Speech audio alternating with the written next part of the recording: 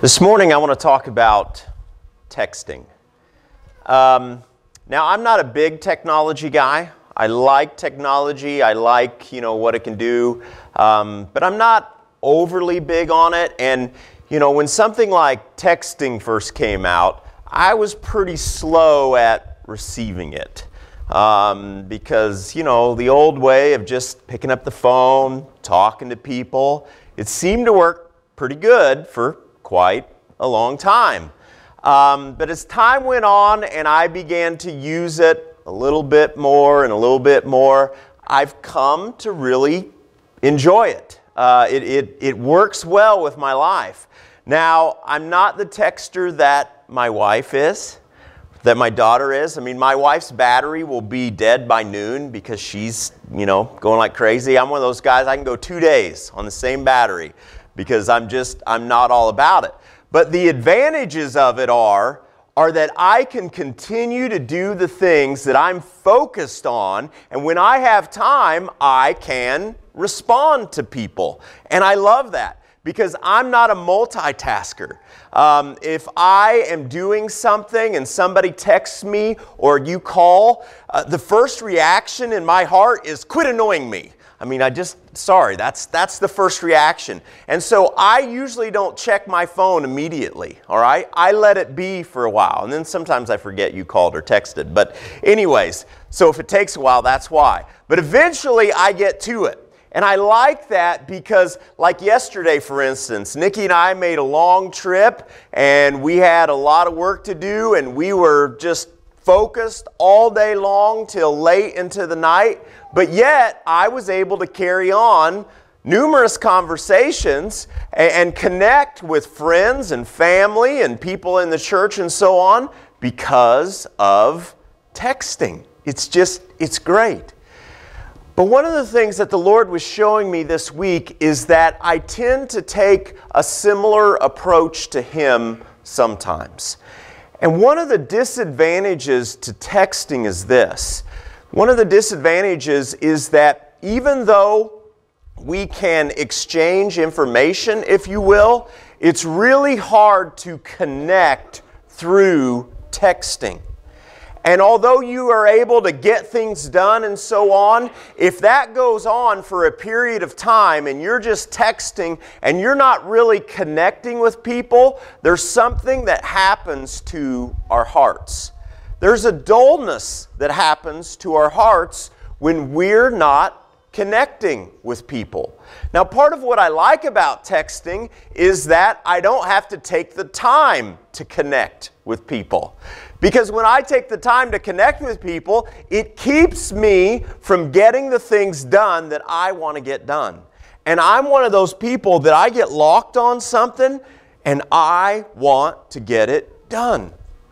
But what I find is that after a period of time, although I'm getting all kinds of things done and I'm checking things off my list, there's a dullness that comes over my heart. And so I start having this longing to connect with the Lord, to connect with other people. But I also, at the same time, I've got this other thing of, I want to get these other things done. And if I can just check these things off my list, I'm going to feel such a freedom. And so there's this battle that goes on. And I feel that same battle with the Lord. And one of the things that the Lord is showing me is that my priorities sometimes are to get things done rather than really connecting with Him. And not only does it hurt His heart, but I find that it hurts my heart. And all of a sudden, the things that I want to accomplish, I even have a hard time with that because what I find is the desire in my heart starts to die down. So I want to ask you this.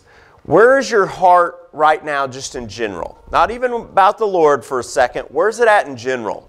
Does your heart feel full? Do you feel a lot of desire? Or are you finding that you've just got to push yourself through life in general? Through accomplishing tasks, whatever it is, whatever you're doing.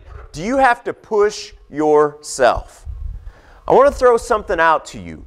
It may be that your heart is not being fueled. Your heart is not connecting. Your heart is not really connecting with people. You can be communicating with them. You can be communicating with them through texting. You can even be doing it through conversation, but not really opening yourself up. There is a price to pay when we keep people at a distance for whatever reason it is. It has its advantages, but ultimately it will cost you. I want to look at a scripture this morning. It's in Luke chapter 5, and it really shows some of the heart of Jesus, and it shows, I think, who God is and what He's looking for in us and how we can really have our hearts filled. Luke chapter 5, verse 14, and there's just 3 verses I want to look at, 14, 15, and 16. And I'm not going to, there's a context that happens before this that I'm not really going to get into, but I want to read verse 14 so that you see some of the heart of Jesus. Jesus had just healed somebody, okay? This is a bona fide miracle. Somebody's life had just been changed. They had been going, years of knowing life in one way, and suddenly God does something that they thought could never happen. Their life is changed. They are unbelievably excited. And what do you do when you're unbelievably excited and something big happens to you? You post it on Facebook. You see how many likes you can get. Well, that's exactly what this guy wanted to do, but he didn't have the technology to do it. So he was getting ready to run around and actually be face to face with people and tell everybody what had just happened. I mean, he couldn't contain himself. But this is the response of Jesus to him. He says, "Don't tell anyone." What? "But go show yourself to the priest and offer the sacrifices that Moses commanded for your cleansing as a testimony to them." So, on the one hand, he's not saying that he doesn't want everyone to find out or anyone to find out. But on the other hand, he's saying, don't take this and just run and just blab it to everybody. Then he goes on and he says, it says in verse 15, "Yet the news about him," this is talking about Jesus, "spread all the more, so that crowds of people came to hear him and to be healed of their sicknesses." Jesus was purposely trying not to promote himself. He was doing the exact opposite, and yet he couldn't hardly get away from people. They were coming after him. Now this, to me, is crazy, because our very nature is to constantly promote ourselves. Now, when you think about promoting, most of our minds go to the salesman type, that's always talking about themselves and that kind of thing.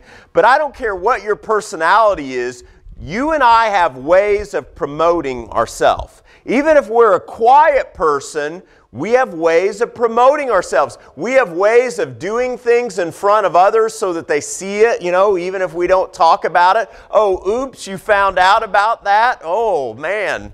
So there's a desire to promote ourselves, and part of that desire comes from we want to be loved, and somehow when we get attention, whether it's for something good we've done or even something negative, we love attention.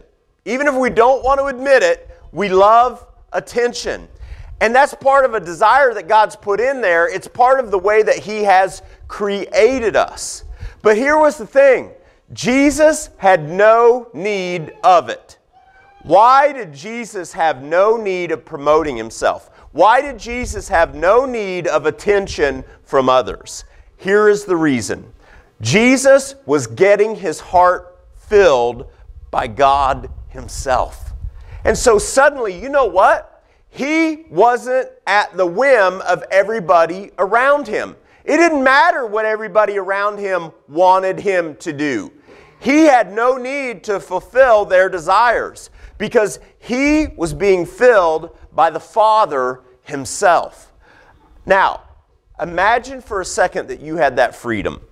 Imagine for a second that you were so filled by the love of the Father that you didn't feel a need for other people's attention. Now again, we don't want to talk about this. We don't even want to admit this. But we all have our ways, okay? Some of us are vocal. We'll go to social media and we'll throw things out there to try and get attention.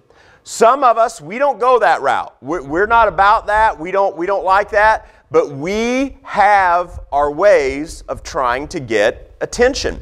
One of the things that the Lord's been pointing out to me is that I am constantly... Do we have a dead battery? What? Okay, so one of the things that the Lord showed me is that I'm constantly trying to be a perfectionist at everything I do, and I'm trying to do all these multiple things to the point that I really don't have time to connect with God in the way that I need to. I'm doing ministry here. I'm doing, the second job through the department. I've got, the martial art ministry. I've got my family. I've got the farm that's going on. I've got all these things that we're trying to do, and what it does is it keeps me from really being able to connect with the Lord. Now, one of the things I had to ask myself is, why am I doing all of these things? Well, part of the reason I'm doing all these things is because in one form or another, I'm trying to earn other people's attention. That's part of what's going on. And that's humiliating to even say, but here's the deal. All of us have this. Some of you are drama queens. Some of you are drama kings, okay? And you do it, you purposely cause controversy because you want attention. Seriously. Some of us, it's through the jobs that we do and it's our performance. Some of us, it's through the things that we say and the things that we do, and we just want people to be, just shocked at whatever. But whatever it is, it's about attention. But here's the deal. We can be free of that when we are connecting with the Father and we are receiving attention from here. So here, I want to read one more verse here, and I want you to capture this. Verse 16 says, But Jesus often withdrew to lonely places and prayed. Jesus often withdrew. Why is he withdrawing? Because he has a hunger also. Jesus was God, but he was fully flesh, and you know what? He had a desire in him. He wanted attention also. But you know what? He wanted attention from the one who was perfect. The one whose love was absolutely unconditional. We were talking in Sunday school this morning just about that kind of unconditional love and just realizing how none of us have that. And I was convicted. I was thinking about, even as much as I love my kids, there is just an unbelievable love there for those of you who are parents, a love that says you would die for them, you would do whatever for them. But I was convicted about how I get frustrated with them at times. And I was thinking specifically how, I don't think I've ever said to my kids, you're dumb. But you know what? I've done plenty of things to make them feel that way because of my frustration. And I thought for a second how, even by people who love us, they tend to hurt us. Because I love my kids, but I hurt them. I love my wife. But you know what? I hurt her because I get selfish. And so in thinking about that, where can I go that I will receive unconditional love? It's only to the Father. He's the one who can give me unconditional love. And here's the beauty of it. When I'm receiving that, then here's what can happen. I can give it to others. But in order to receive that, here's part of what has to happen. I've got to get away, okay? And I've got to block time for just me and the Lord. And here's part of what the Lord was convicting me of. Now, I do that on a daily basis, okay? I get away, I go be with the Lord. But you know what? It's for a short time because I've got an agenda that I want to accomplish that day. And so I have a short time with the Lord, and when it starts getting towards the end of that time, I'm not fully open to Him. I'm thinking about what I've got to get going and what I've got to accomplish that day. I want you to notice that this says Jesus withdrew to lonely places. And what that means is He didn't just go off to the side while the crowd's out here, spend some time to the Father, and then get right back to work. He got away to where He could not be reached. No cell phone service. He couldn't be reached. Why? Because He needed time where He had no distractions. And I started thinking about that. When was the last time that I did that? I'll spend the daily time, but when was the last time that I got away to where I had no distractions at all? I'll be honest, that's hard for me to do because I'm always, again, thinking about all that I've got to accomplish. And why am I doing that? Because somehow that's going to earn me attention, and somehow I'm going to feel loved for that. How dumb is that? What I'm actually doing is I'm actually blocking off the love that I need by going this other route that has never, ever panned out. Because I've found that no matter how hard I work and no matter how many things I accomplish, you all are all concerned about your own lives. You're not calling me up, giving me hand claps, you know? And I'm not one to post it on Facebook, so I'm not getting the likes that way. But you all are, you're doing your own thing. You're wanting attention as well. And so what's the answer? Well, the answer is that we go to the source, the one who can love perfectly. But here's part of the deal. We've got to give up our other stuff. I've got to stop trying to earn it through what I'm accomplishing. Maybe for you, it's the drama, or maybe it's the things that you're doing, or the shocking, whatever it is. Whatever it is. Maybe for you, it's trying to constantly do things for other people. I mean, and that looks so good. I mean, think about Jesus. Here is healing people. I mean, the wise counsel to Him would have been, hey, the loving thing to do is to stay out here and keep healing people. No, it's not, because that's not what it's about. It's ultimately about being loved by God and loving Him. It's not even about ministry. But so many of us, we get to the point that we think that the things that we do are so important.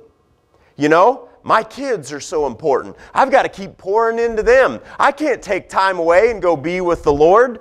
Yes, you can. If you're determined enough, you can find a way. But we start to think that all our things are so important. So here's the deal.